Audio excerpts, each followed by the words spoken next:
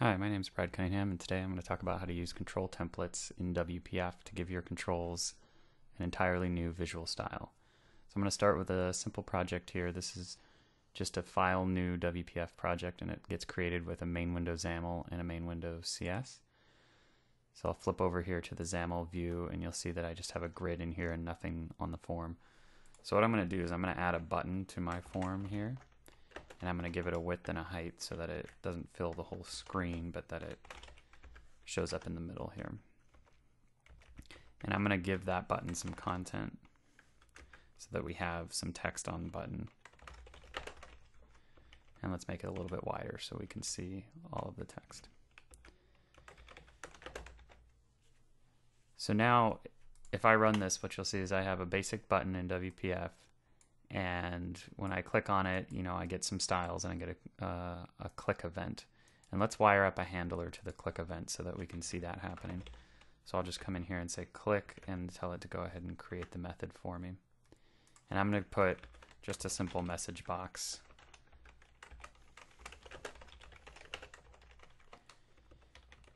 into the click event. Now when I run it, and you'll see that we have the main window here, and I click the button and we get the message that says you clicked me. So now what I want to do is I want to give this button a completely different visual look. I don't want it to look like a normal button. What I want to do is actually make it look like, let's say, an ellipse. So I can leave all of the settings I have in place. The height and the width, the click, and the content can all be set. And what I'm going to do is I'm going to modify the button's control template. So I'm going to open up the button tag, and inside I'm going to say button dot template, and I'm going to set that equal to a new control template. Now you can see what happened in the visual designer. I've got a box around where the button is supposed to be, but you can see that visually it's now blank. There's nothing showing in the designer, and that's because I've just told WPF to replace the visual tree for my button and replace it with what's inside my control template, which as of right now is nothing.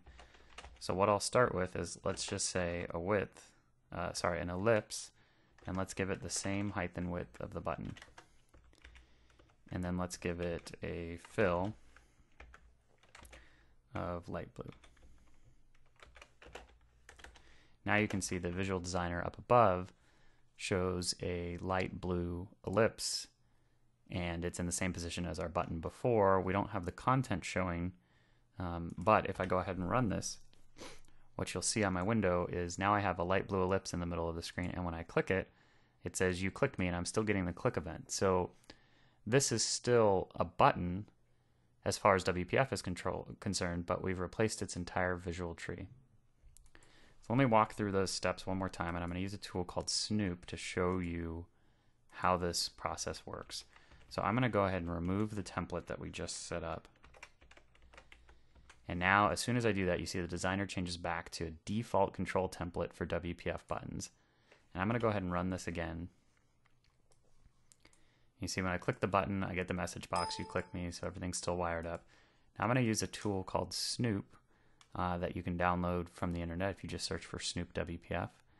And I'm going to go ahead and what's called Snoop this application. What the Snoop tool does is it attaches to our running application, and it shows us the visual tree for our application. So let me resize some of these windows here so we can fit it all on the screen.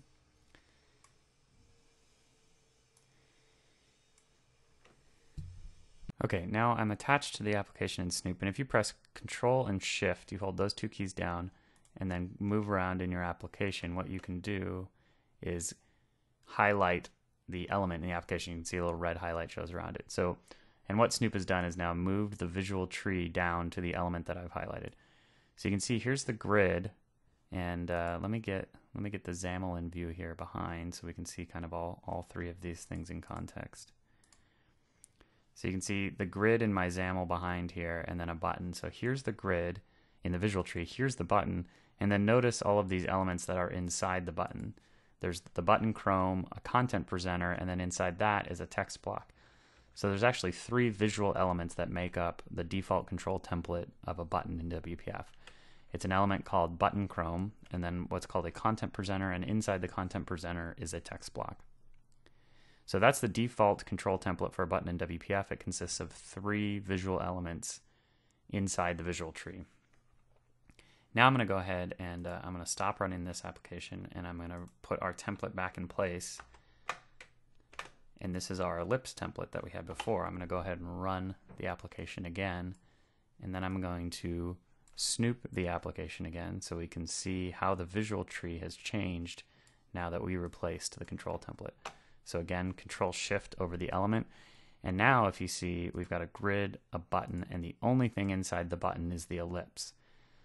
So not only have we changed the look of the button, but we've actually modified its visual tree, and we've removed all of those elements that were there before. So we don't have button chrome, we don't have a content presenter, and we don't have the text block inside. We just have an ellipse, but it is a button, so when you click on it, you still get the message to pop up telling you that you clicked on a button.